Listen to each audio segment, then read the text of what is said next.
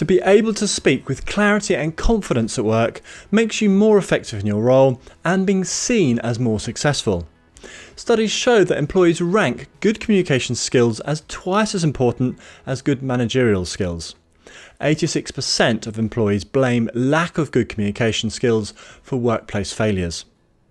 Communicating with others clearly and with confidence can be achieved by anyone.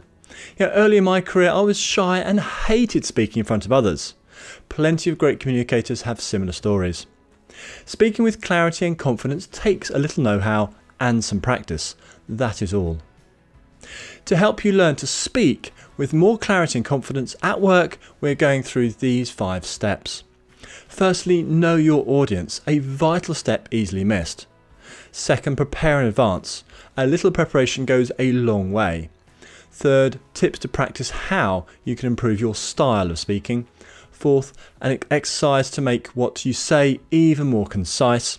And fifth, focus more on your body language than the words you say. Practice each of these steps a bit each day and your communication skills will increase faster than you think. The first step to speak with clarity and confidence at work is to know your audience. If you don't know your audience, it is very hard for even the most experienced speaker to communicate in an engaging and clear way. Think carefully about, firstly, the job your audience does. Secondly, what pressures they are under at the moment. Third, think about the goals and objectives they have been tasked with achieving. And fourth, consider what their personal situation is like. Before you speak, put yourself in your audience's shoes and think through what your thoughts and feelings might be if you were in their place. Demonstrate a little empathy and you'll get a lot more attention, acceptance and understanding from them. If your audience has been working hard, acknowledge this, thank them, praise them, and then communicate your message. When the company is going through cost-cutting initiatives, reassure your audience that you don't have any bad news before saying anything more. If they're worrying about their job security, they won't be paying any attention to you. If your audience values good relationships, spend a few minutes asking about their hobbies or family before diving into business. When your audience is more senior, get straight to the point so you take up as little of their time as practical. If you don't know your audience that well, ask questions and listen carefully to what you're being told. Ask questions about subjects that you think will interest the other person. Their job or their hobbies are great places to start. Get them talking and then listening carefully and you'll find out a lot in a short space of time. Flex the context, your approach and the language you use to your audience so you're speaking to them in terms and ways that they are used to and understand. You have these skills, just be more conscious of using them to adapt to your audience. The second step to speak with clarity and confidence at work is to prepare in advance. A little preparation goes a long way. Think about the structure of what you want to say. Get this clear in your head before you start speaking. Think in terms of quick bullet points rather than long paragraphs of explanation. Say your recommendation or the most important message first. This way the person knows what you want straight away and then you can add more information to justify your recommendation or message. The structure I use is RE-code. RE stands for recommendation, C for context, O for options, D for data and E for evaluation. You don't have to use all the steps. The recommendation, context and options are usually enough for most messages when speaking to colleagues and bosses. This structure is good because the most important parts of the message are first, plus you then provide increasing levels of detail if it is needed as you progress through the structure. To speak with clarity and confidence at work, try to include in your message what you want, why you want it, and the impact of doing or not doing.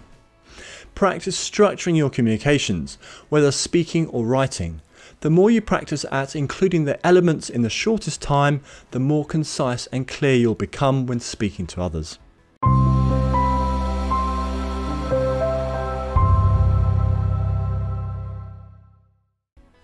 My name is Jess Coles, and if you're new here, Enhance.training shares people management expertise, resources and courses teaching you how to be a great manager and build high-performing teams.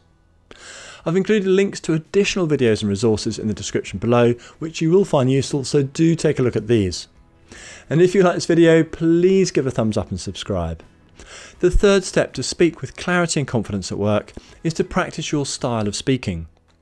When we are nervous, self-conscious, or not confident in what we're saying, we tend to speak faster, blur our words together, and reduce the volume of our voice. All these factors make it much harder to hear and understand your message, plus you come across as not confident in what you're saying. If you don't appear to be confident in what you're saying, why should others be confident in what you're saying? Make the time to practice speaking out loud. Look in a mirror when you're speaking to check your body language. Listen carefully to your tone and the delivery of what you're saying. Speak slowly enough that you are easy to understand, but not too slowly. Project your voice so it is loud enough to hear clearly. The more you project your voice, the more confident you will appear to yourself and to others. Fake it until you make it. Pay attention to the tone of your voice and how you use pauses. You are better being silent than filling pauses with filler words such as Make the time to practice speaking with clarity and confidence. The more you practice, the more confident you'll become, which in turn will improve how you speak to others at work. The fourth step to speak with clarity and confidence is to learn to be concise. The less words you use to get your exact message across, the easier it is to understand.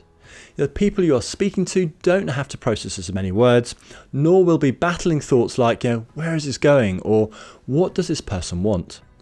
Cut out as much of the fluff or unnecessary words as you can while still retaining the meaning of your message.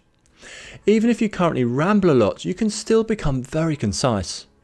Practice structuring your message and cutting out the tangents, the unnecessary detail, until you're left with the essential parts and speak these. You'll speak with a lot more clarity and speak with a lot more confidence when you become a lot more concise.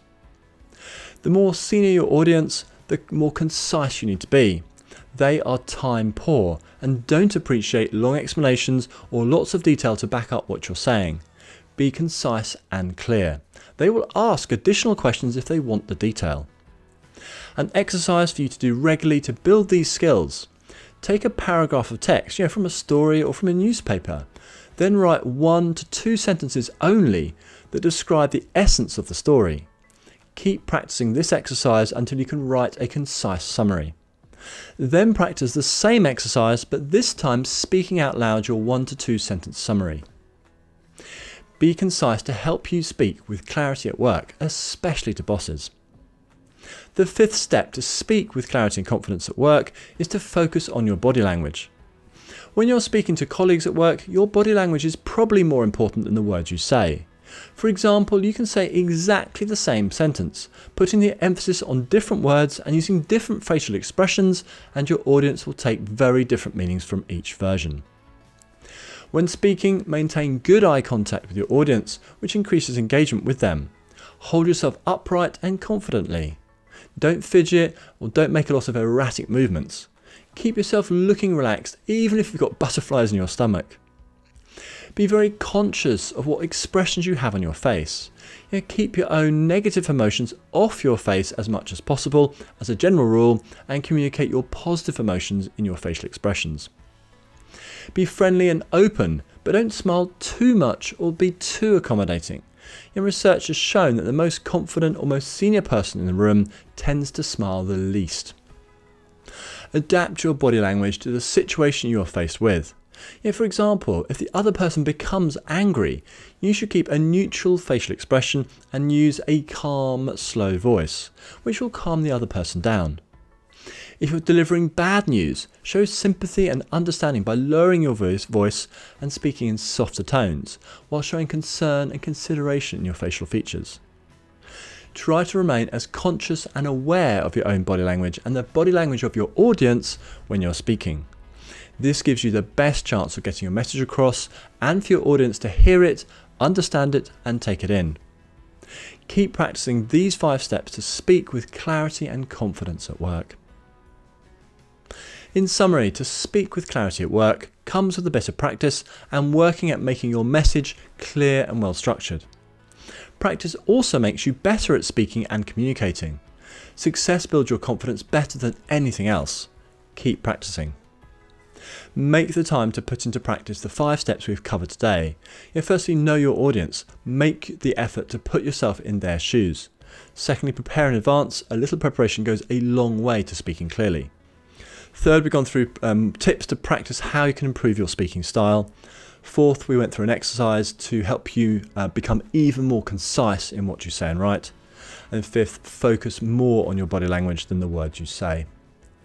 If you have any questions on 5 steps to speak with clarity and confidence at work, please leave a comment below and I'll get back to you. And don't forget to visit us at Enhance.training and look at all the resources and courses to help you communicate brilliantly as a manager. Thanks very much for watching, and I look forward to speaking to you again soon.